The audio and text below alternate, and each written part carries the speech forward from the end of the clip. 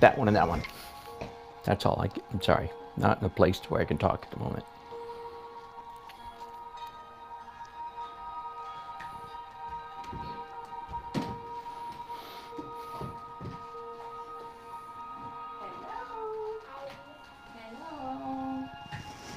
Hey, I just started broadcasting. Okay.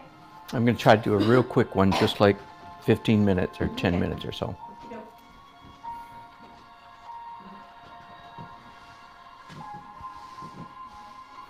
Hello, friends. Sorry for my messy hairdo. I need a haircut, don't I? Are we up and running? We are. All right, good. Let's see if we have Facebook friends. Anyway, YouTube people, here we are. This is Daily Art Adventure number, get it right here, 936. I'm calling this a quickie. Maybe this will be the beginning of a new thing. Oh, I held the clapper up and I didn't clap it, did I? There.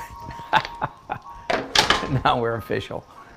All right, let's see if I, by any chance. Yeah, it looks like it's something. Got Facebook friends. What fun.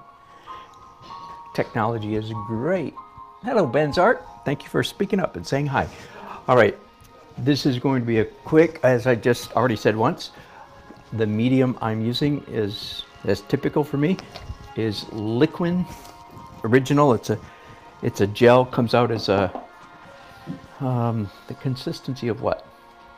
Mustard or ketchup? Yeah, ketchup. And stays on my palette, so I don't have to have a cup, you know, to like you do with linseed oil. And hello, Patsy. Good to have you, and David Mercer. Two paintings. I'll show them to you real quickly, just in case somebody doesn't have time for the whole thing. So this is, I've done the final edit, and I've done broken color, as you can tell at a glance, because it's got all this broken color in it. I might have overdone it. I'm always thinking that.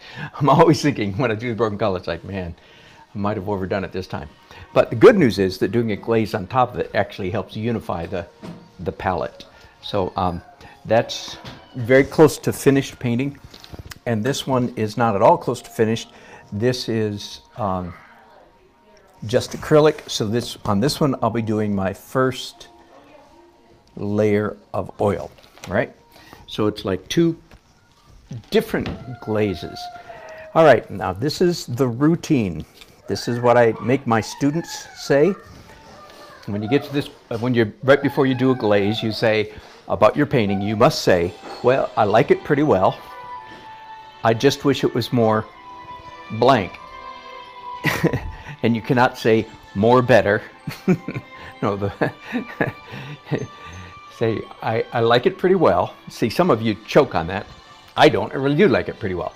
But I wish it was more blank. And the blank is a color, because that's what I'm about to do. I'm about to glaze it. Okay, so I'm thinking now.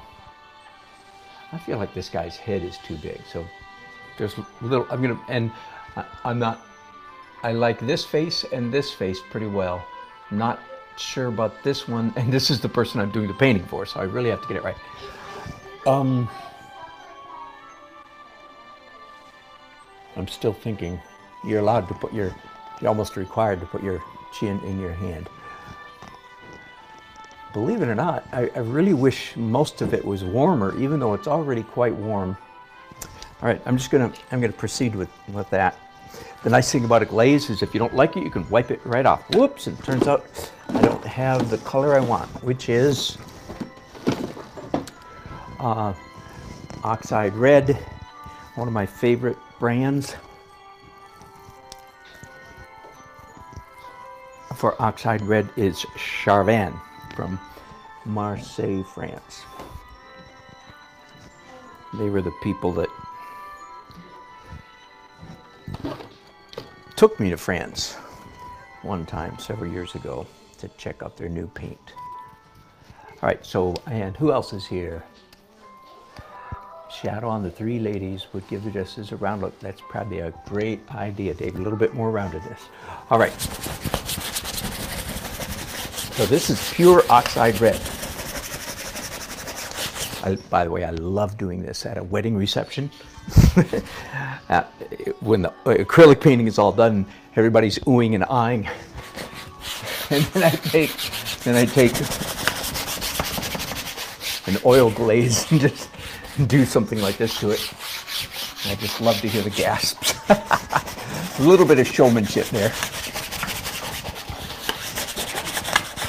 I don't usually do a glaze with just one pure color.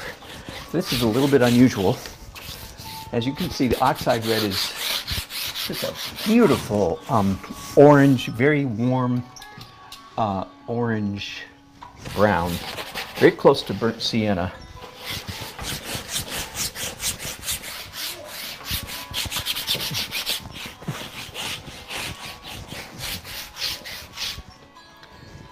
All right, now I called this broadcast The Art of Glazing.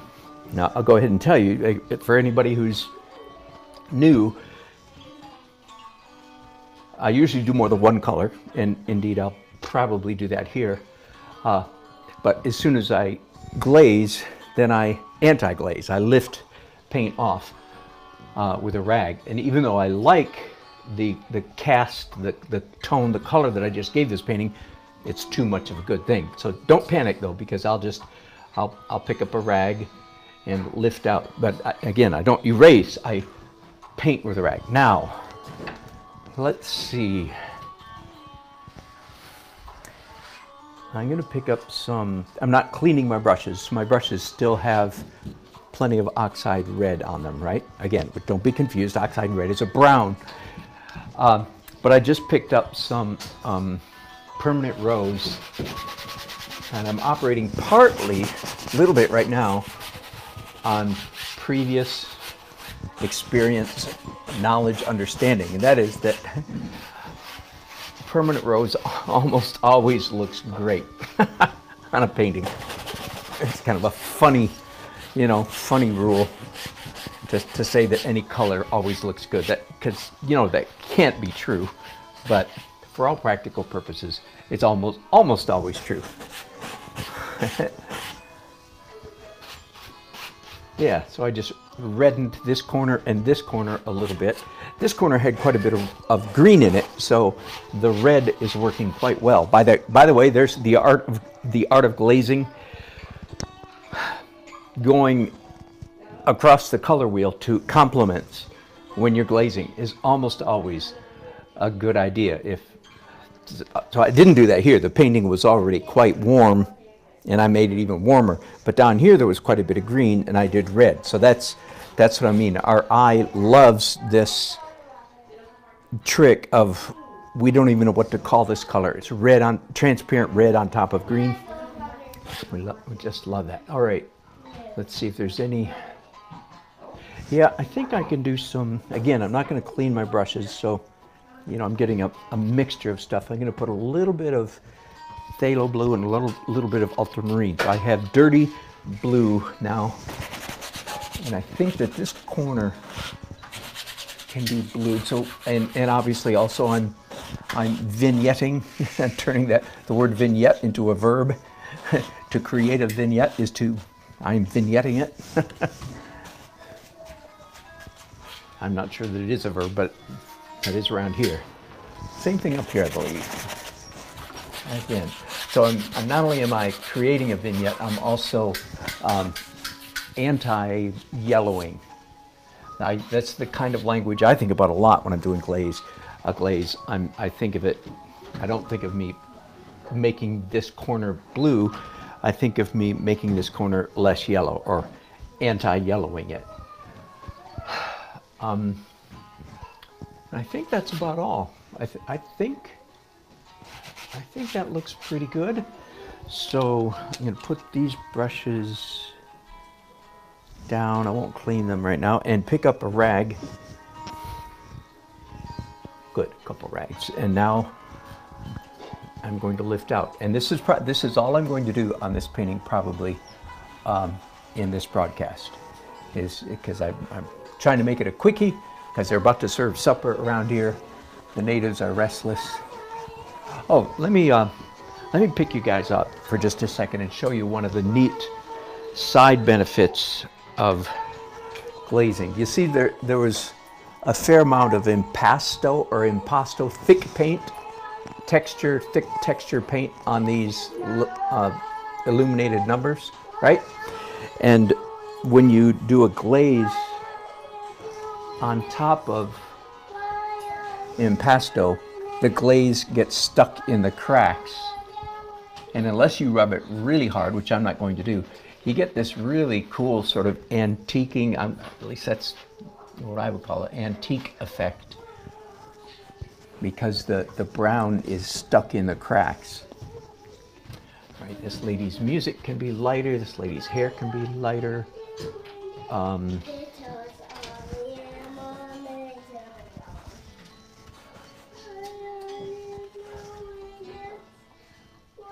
And I'm going to bring some of these studio lights back up to, again, if I rub really hard, then I get all the paint off. If I rub fairly gently, like I'm doing right now, I just take some of the glaze off. Does that make sense? And if I really want to get all the glaze off, then I would dip the rag in turpenoid. Very, very rarely do that. All right, same thing down here. I just want to bring some of this, just any place that I want it to be lighter now. I lift off with rag. One of the neat things about this process of doing a glaze is that but because I glaze, therefore the whole painting gets darker, and then I lift off certain areas, I achieve sort of a heightened contrast in the painting, which usually is a good thing. Most of our paintings don't suffer from too much contrast. More often our paintings suffer from not quite enough range of values. All right? So, and let me turn off this light and see if you guys get any better. Not much. It's bad either way. I'm sorry about all that glare. And hello, Bonnie and Karen and Gwen and Melinda. What fun. All kinds of friends on Facebook. Glad my camera's working today. And over here on YouTube, Wisconsin, Greg. Thank you, man. Thanks. And Ray. Thank you, Ray. Clapping for me.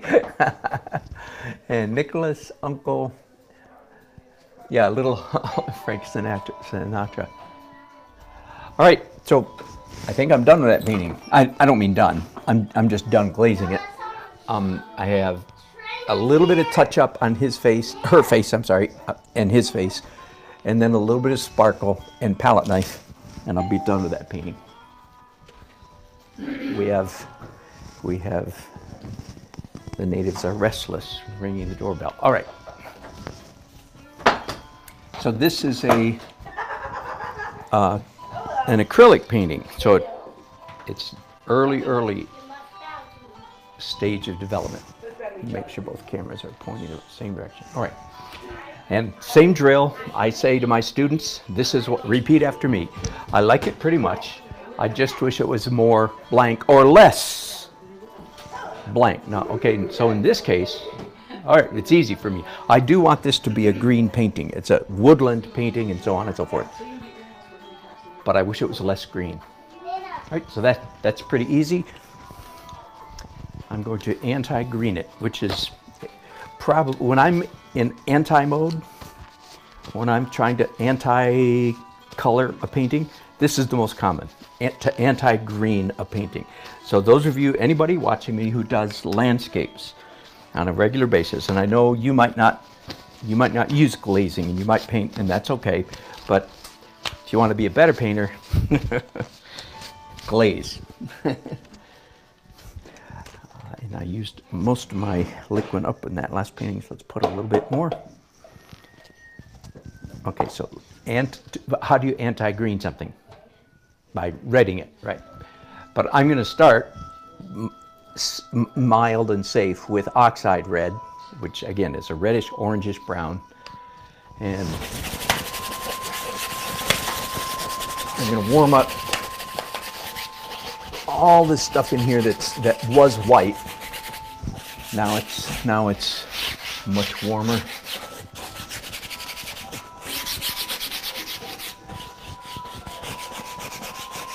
And okay,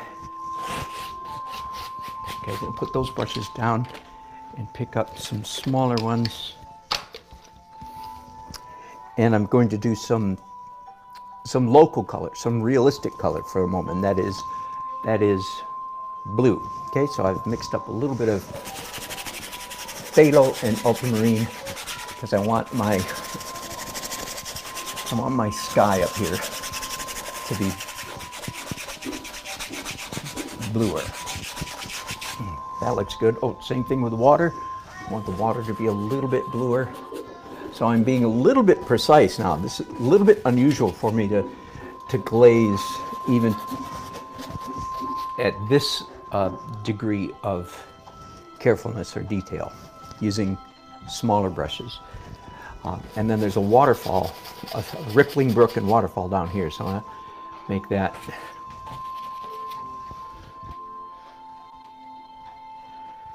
All right, and then I think without cleaning these two brushes, I can just pick up some permanent rose, which is such a beautiful color in it when made transparent. And let's anti-green some stuff here. That really is the inside talk. That really is how I talk to myself, even if I'm not broadcasting. Here's why. I would never say, okay, I'm going to make these trees red. I mean, that's absurd. You know, that my logical whatever just says, red? Why? What do you mean? Is this fall scene? No. Why? So, no, I don't say I'm going to make it red. I literally say to myself, I'm going to anti-green or ungreen. I usually say anti. I'm going to anti-greenify. Same thing. This is a little bit too green down here.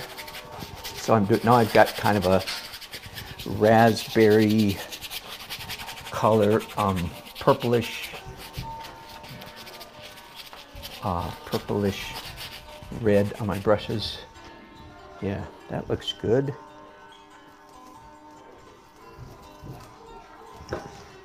Same thing up here. So in other words, these trees are still green. The painting is still very green.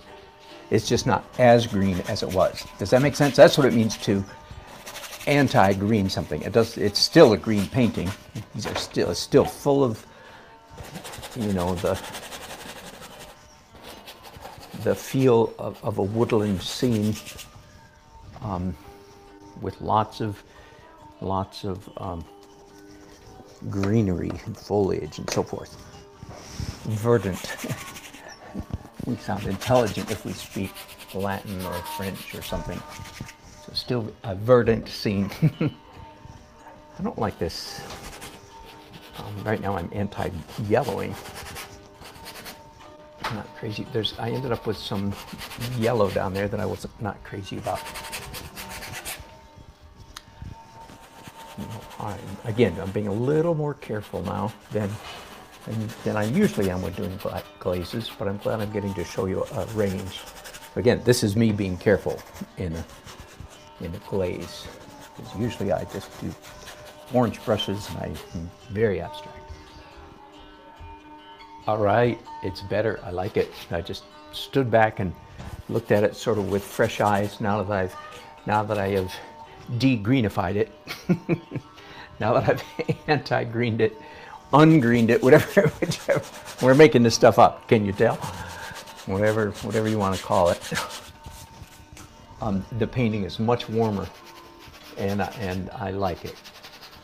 Just a quick comment about the color of light bulbs. People ask me all the time. This is not an art light bulb. It's a regular Home Depot, Lowe's Home Improvement light bulb. And I'm sure that it has a Kelvin number on it, but I forget what it was. Artists are all gaga about Kelvin numbers, you know, blue, yellow range. And artists are all gaga about northern light. Whoops, we just lost our Facebook, at least for a minute. Which always seems funny to me, Ron Shevlin, oh my goodness. I hope you can still hear me. Always seems funny to me because, listen, the people who buy your painting are probably not as crazy about Northern Light or Kelvin as you are. They're just going to put it up in their living room or their den or their bedroom and look at it. So I am not crazy bonkers. So I have this room has 4, floodlights in the ceiling, and it's a mixture. I have different colored lights in the ceiling. Ron Shevlin, what are you saying? Oh man. I think that's a prophetic dream. I think that means we're supposed to get together. I mean, good grief, you're only 14 or 15 hours away now instead of 40 or 50, so much more feasible.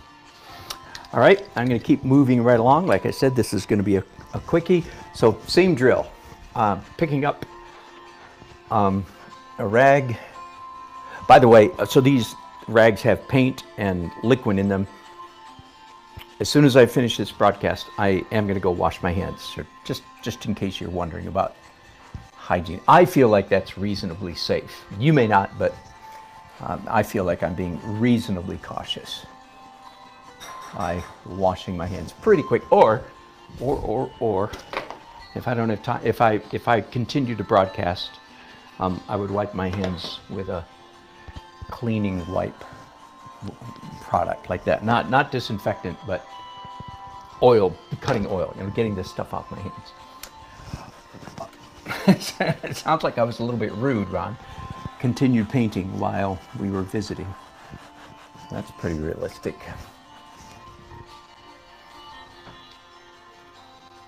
All right, so the next step for this painting, I'm not going to do it right now, but I'll tell you what the next step is my fuzz layer, where I do translucent. That means I have some white opaque paint on my brushes, but I apply it very thinly, so it's translucent like wax paper.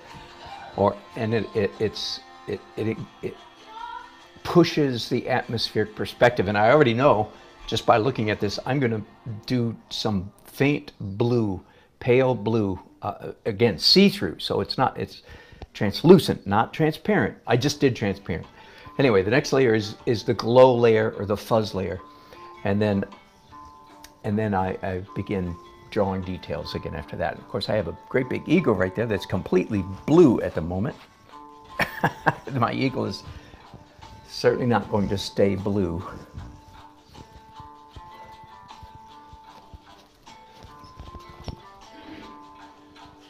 But there you go. I hope that was interesting and informative. The painting, again, I've pushed the contrast a little bit because the whole painting got slightly darker, and then with the rags I lifted out some light areas, so it's a little bit more contrasty, a little bit richer color. It's still a green scene, green forest scene, but it's not quite as green, and I like that. It's a little bit more color balanced, perhaps you could say. It's more color interesting. There, that's really the truth. It's more interesting color than it was just a few minutes ago. All right, who else is saying hi? Hello, Susan. Susan, I don't, nothing's plugged in, so there shouldn't be any buzz tonight. Thanks for your service lately.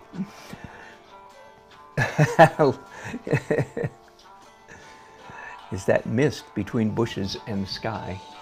Yes, down in here, yeah, absolutely, you're correct. Who else?